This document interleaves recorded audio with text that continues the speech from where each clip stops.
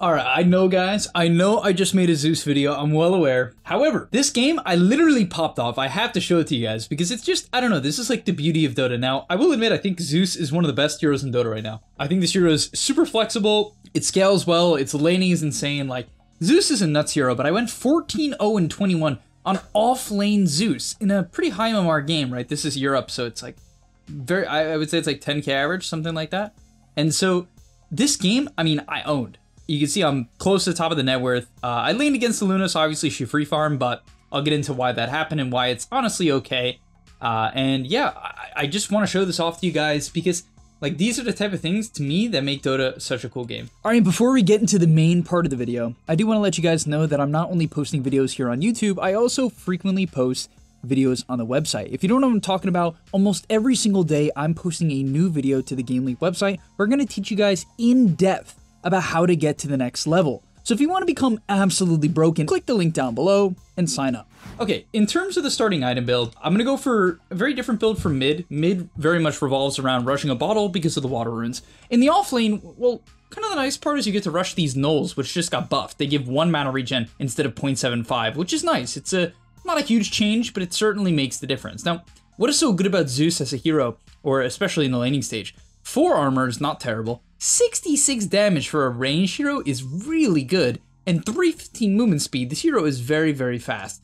So this hero's base stats are just super, super solid, and the Q is a creep secure for only 75 mana, which is not bad at all. So I get perfect CS on the first 2 creeps, I'm able to secure the range. You can see the laning, it's pretty easy, right? Good damage plus range secure, as well as high movement speed, makes it pretty easy to just go in and out, pull aggro, and do your thing. And so yeah, end up getting near perfect CS on the first waves here. I think I get 7. Pretty sure if I get the range creep here. Okay, I did not get the range creep. But the big thing here, honestly, the reason why I'm like so happy about playing Zeus in this game, and I specifically pick Zeus. I pick Zeus because I'm with a Pudge, right? And anytime you're playing with like one of these heroes like Pudge or Tiny, it can be very hard to lane in the early levels. I mean, I will admit Tiny is a lot better because he picks up a tree. And he's like a pseudo range hero, right? He has like pretty good range. But Pudge, if he's not hitting his hooks, he's kind of just doing nothing. And this guy, no offense, especially if he's watching the video, but he did literally nothing. He got 1 denied. That was his, basically, okay, he hit 1 good hook, right? But he honestly did almost nothing. Where the IO was hitting me a bunch, the IO was actively denying. Like, it was practically a 2v1. And if I'm some useless melee hero, honestly, like that doesn't have a range secure, I might just get run over, but as Zeus, it's pretty easy. And the nice thing too about this hero is as a ranged hero, like a lot of the ranged heroes in the offlane, DPs, Vipers, if they get ganked, for instance by like a Tusk, right, they just die. But Zeus never has that problem because he has Heavenly Jump, right, which is a super long slow as well. It's a 1.6 second attack speed and movement speed slow. Like, this thing is insane. I mean, it only hits 1 target, but it's pretty insane. And so, yeah, that's nice. Another nice thing is a lot of people just won't buy Stick. Like, this Luna didn't start the lane with Stick because number 1, she just doesn't want to because her damage would be bad. And number 2, she just doesn't even know that I'm offlane. Like, like she just did not know, right? So otherwise, maybe she would have started with a Stick because, you know, I'm casting a good amount of Qs. However, you notice that I'm almost full mana at this point, and that's very intentional. I actually don't want to spam my spell. I would rather wait till I'm level 3, especially just because that's when Pudge is going to have kill potential. Right, I'm almost strictly using it just for creeps. I will basically never use it to like push the wave. I'll never use it to just casually harass. Like I do it there because I thought it was gonna get me 2 creeps as well as some damage. But generally, you know, I'm not using it to harass. I will never just casually click it on the Luna. You're just feeding stick charges. It's pretty pointless. Just save your mana. The only time you should use it is if like clearly they're getting low and you can maybe go for a kill. For instance, here Pudge hits a hook. And even then I was hesitant to start queuing because I'm like, okay, it's gonna give IO sticks, it's gonna give Luna sticks, they're just gonna heal from it, and we're not actually killing them right there. So yeah, it's good to just kind of save your mana for when you have a big enough pool where you can like really all in them off, you know, a level 3 spike. Maybe the Pudge hits 3, you know, gets a second plane in rot, I hit 3, and I have 588 mana if I'm max mana. Now, ended up using quite a bit here, but that's okay, right? And yeah, I mean, things are just great. Like, once again, it's just so easy to play this hero. Even in what is like nearly a 2v1, to be perfectly honest. Like, I'm really not trying to go too hard on this Pudge, but he really hit like 1 hook and then just walked around. And I'm still like beating the Luna on CS, and that's what's so nice. Like if you have a Pudge and you're like, oh my god, Pudge does nothing. Well, then you should be drafting a hero that can play around it, right? Like, sure, then I don't have a stunner offlaner, but we have a Pudge. He can initiate, and my mid is Pango, so it's not the end of the world. Now, in terms of my items, I buy 2 nulls, just so I have a lot of damage, a lot of mana regen, a big mana pool. Plus, the mango that I started with, I can drop the nulls on the ground, pop the mango for like a ton of mana, because nulls give a huge amount of mana. And then I rush Bassi for the mana boots, and this just gives me so much mana regen, as well as mana to my teammate. And yeah, we end up getting first blood here, and this is the power of like sort of conserving your mana. Not to say that I like giga conserved it, but Pudge hits that monster hook, and then yeah, he hits his level 2 rot timing. Kind of talked about that. They do have the sticks, right?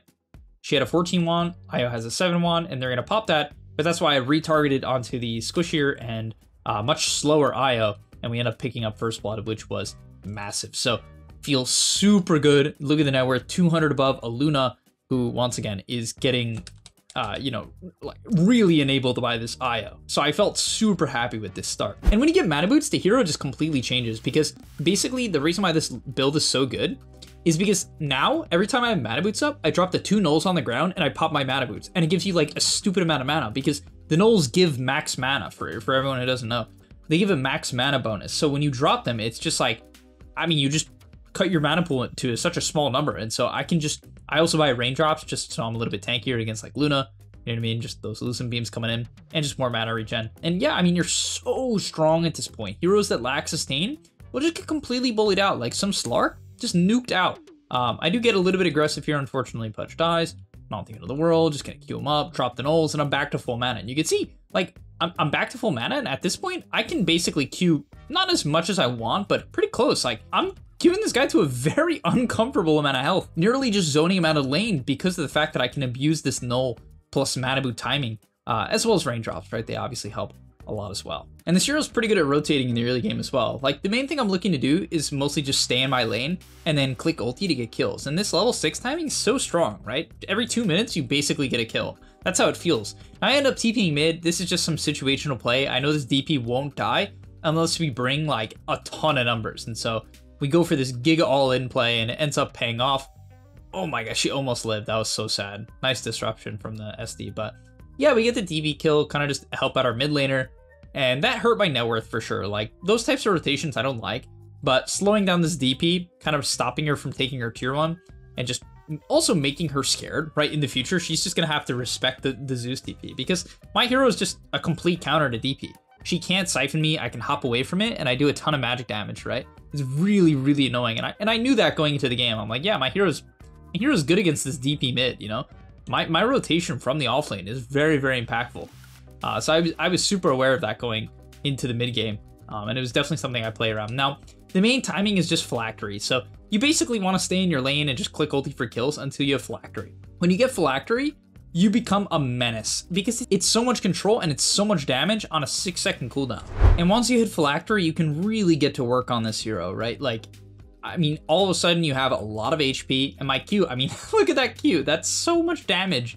It's like a 0-second cooldown. I mean, when the phylactery comes back up, it's just insane damage. I just put the Luna to half health, very, very casually, just drop her to half health. Io steps up, boom, couple of nukes, Io's half health. I mean, this hero in the early game is just ridiculous, right? We take him out, SD steps up, phylactery slows him, W to mini stun, and yeah, we even chase the SD down. I should have went more aggressive here. I was just afraid of the DPTP, and we take out the SD as well. Now from here, there's a lot of angles in terms of items. You can just straight up rush the shard, which I would say is probably the most reliable build. I will admit, I really like buying Kaya. The reason why is it makes your spells do 10% more damage, which is a lot, and it basically guarantees that you have infinite mana, like literally infinite, especially with the null, raindrop, mana regen from arcane boots. Like, you basically don't run out of mana, and it is nice. You can just spam your Q to farm on everything. But in this team fight, I mean, look at this. This team fight was huge. We do a massive chunk to the Io, right? I mean, instantly putting him down to basically 1 health, and we're just kiting the outside of the fight. I get disrupted here. Just important that I don't panic, right? A big thing about Zeus is you don't waste your heavenly jump. So as I get gone on here, I don't panic and I don't click my E, and what that allows me to do is extend, right? I really go for the kills, and so we're able to pick up the SD, and they end up chasing in here, which was just super stupid. I don't know what they were thinking. Finally hop forward here, my ulti comes up, in a couple seconds. I mean, that was just obviously a major misplay from the DP. Ulti comes out, Centaur dead. And yeah, I mean, we just carried that fight straight up. Their Luna's extremely farm because you're just getting camped by an IO and it's Luna. I mean, that hero is ridiculous, but other than that, I mean, we are pretty close to top net worth, only behind a Lifestealer who's having a fantastic game, 3-1 with a really, really high CS. And then when you get your shard, your hero just completely changes. You can just farm Ancients. Like, literally, I'm just taking an Ancient stack. Like, while doing this, I was like, oh my god, this is just insane. Absolutely insane. I was hoping for a Grove Bow or a Whisper of the Dead, right? The spell amp items. I think I didn't get either of them in this game. I'm pretty sure I didn't get either of them, which was really, really unfortunate because that's what you're looking for. So I think I ended up, yeah, I take Light Collector. I mean, it's more mana, it's some movement speed. It's HP regen during the day, which is kind of nice. But I even eventually switched back to the Fairy's Trinket just for the spell amp. But yeah, now if the game slows down, you're just chilling. Like literally you can just wipe the map, right? I'm just wiping all these camps and I'm playing like more of a traditional greedy offlaner, right? A Beastmaster, maybe a Pudge offlane, a Bristleback, where you can just farm up all of the outside camps and then show up to fights late. And that's what we do here. We got Kaya Yasha online, which is a bit of a greedy build, but it turns into the Manta later on. I get stomped. That was pretty bad positioning, but yeah, that was bad because I had to use my jump, but we just clean up. And then we're back to farming, right? Just like after cleaning up that fight, we're back to farming, onto this medium camp, wipe that out, onto the large camp. I was thinking about farming towards my team here just to help them with fights, but I was missing some HP, and I was getting pretty close to Manta, so I was like, all right, I'll just play the game slow, because that's the thing about this Zeus build. I mean, you can just hit your timings. Like, I just stack Ancients here, and I'm like, yeah, I can just take Ancients. like, what is this? You just insta-kill Ancients. And I think I go pick up the Wisdom Rune. Like, at this point, I'm like, all right, I'm just hitting timings. There's a Wisdom Rune. I can do an Ancient rotation. It's just like, it was just way too efficient not to do. I think a fight ends up breaking out here. It's always good to lead the fight with ulti. It just scouts out, it cancels blanks, it scouts out whoever might go on you. The Luna went on me here, but I hop away, and I also took the talent, 30 movement speed after Heavenly Jump, plus I had Light Collector in this case, which gives me 5% movement speed, and I have Yashakaya, which gives me 12%. So all of a sudden, I'm a very speedy Zeus. I'm a 456 MS Zeus against, well, unfortunately, a stampeded Luna is going to be 550, but when that ends, she's actually slower than me. I guess my E ran out or whatever here. But yeah, she is not much faster than me, and it allows me to just straight up run away. High HP pool, the right side talent is what I personally prefer. The Heavenly Jump target is good, I will admit, but I think movement speed after jump, like in situations like that, it's just good. You know, it just really feels nice to be able to kite out that Luna there. And then from the back, I mean, this is just classic Zeus, you know. If you get ignored, I mean, you're gonna kill them. That's just how it goes. You're a sniper. It's just, I mean, it's nasty when you get ignored. Also, something I learned while playing these games, because I played 2 offlane Zeus games, and both of them, like, I completely stomped. And the Q, it does percentage-based damage to Roche, which I thought was really stupid. Unfortunately, your shard doesn't work, which makes sense, but the Q evaporates Roshan. Like, why does that work? This hero is so broken. It's just a Roshan hero. Like, I had no idea. Zeus is, like, probably a top 20 Roche hero, which is just insane. Like, how is Zeus a Roche hero? But he is. So from there, we pick up our Mantas. We're going to start to cut waves just to hit some nasty timings. Going to cut up the mid wave here, and my main goal now is to get to level 20. We saw them invade our jungle here, so we pick up a cheeky little IO kill, which is always fine. But the goal is to get to level 20. You want to get the current 6% current HP as damage. I mean, this is one of the most broken talents in the game. Zeus is level 20, easily a top talent in all of Dota. Just doubling the current health damage on the Q, considering that worked with the shard and the Mantas, is just unbelievable. Like, such a broken talent, such a spike. And so even here, I think I was playing probably more aggressive than I should have. In a pro game, I think I would tell my team, hey guys, I'm so close to 20, let's just chill, wait it out. And that's why I'm farming here. I'm like, I'm so close to 20. And your hero just becomes different. Now, I will admit, heroes that buy Eternal Shroud, like DP and Glimmer Cape, are definitely annoying for Zeus. And I will say that if you're playing against Zeus, make sure you're buying these items. Like, my nukes do basically nothing to this DP. This Eternal Shroud item is really, really insane against burst magic damage. I mean, it's honestly such a broken item in these types of games, like where there's like a Pudge and a Radiance and a Pango, and it's insane. Like, this DP, I mean, I quickly realized, I'm like, all right, new target, kill the IO, I find the SD, but this guy's got a Glimmer, so he's kind of annoying. And I don't want to jump on him to slow him. Maybe I should have, just to make sure he can't get away. Eventually, I was just able to bolt him down, and finally I can find my real targets who don't have Glimmers. And eventually, when we get onto the Luna, we just, like, I mean, annihilate her. It's Dude, it's crazy. And now we pick up our Octarine core, which I think there are other builds you can go. Like, I think Force Staff with Sanch and Kaya is also good because it makes you almost unkillable. And when you buy something like a Force Staff, it lets you Heavenly Jump aggressively, which is really nice because you do kind of need the slow, even with Phylactery. You do kind of need the slow. And so going like a tank build makes a lot of sense, but Octarine just feels wonderful. More jumps, more Qs, more Ws, more ults, but honestly, most importantly, is more Manta. It allows you to cut and farm every single wave that comes in on one of the lanes, and it also just means that you're gonna have the Manta for like pushing out the wave and for the upcoming fight, right? Having it for both is a big difference and really, really does matter. Dude, this DP would not die. She almost didn't die there. Yeah, we're top net worth. Like, that's actually crazy. Okay, the Luna just passed me. But bruh, like, I know I'm 12-0, but the fact that Zeus has the potential to be top net worth is insane. Yeah, I'm top net. Like, look at that. I'm top net as Zeus. This hero is just different. I have 3,500 HP and I hit like a truck. Like, you can't tell me this hero isn't insane. Yeah, there's no way this hero's win rate, it shouldn't be higher. I'm sure if people really figure out Zeus, like play it kind of how I'm playing it this game, like just using all the mechanics that I'm teaching here, like this hero's win rate has to just be higher. I mean, it just feels way too good. I played it mid as well. Like I played this hero 3 games today because it just felt so good and I won all of them. And I don't even play mid. Like I hate playing mid, but I just own. It was easy. Like it's just easy. This hero's just easy. I just farmed and got some kills and then carried the mid game. Like as per usual. And with the Mantas, look at this. Oh my god, dude. Every Q is just a chunk with this 20 talent. Just a major chunk. This guy walks forward, zap.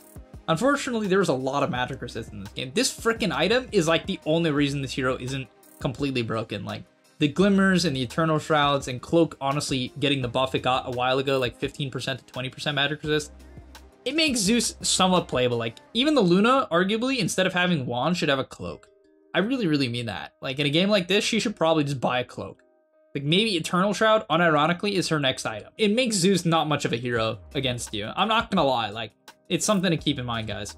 But okay, that's gonna be all for today's video. Hopefully you enjoyed. I just wanted to show this off. Occasionally I have these pubs where I'm just like, yeah, this is too good not to share with the audience, and I'm just excited to talk about this game because like right after I played the game, I'm like, yeah, I'm making a video on that. That was too fun. And then I played a bunch of Zeus games just to guarantee it was actually good and it wasn't a fluke game. And it definitely wasn't. I mean, I owned the other game too.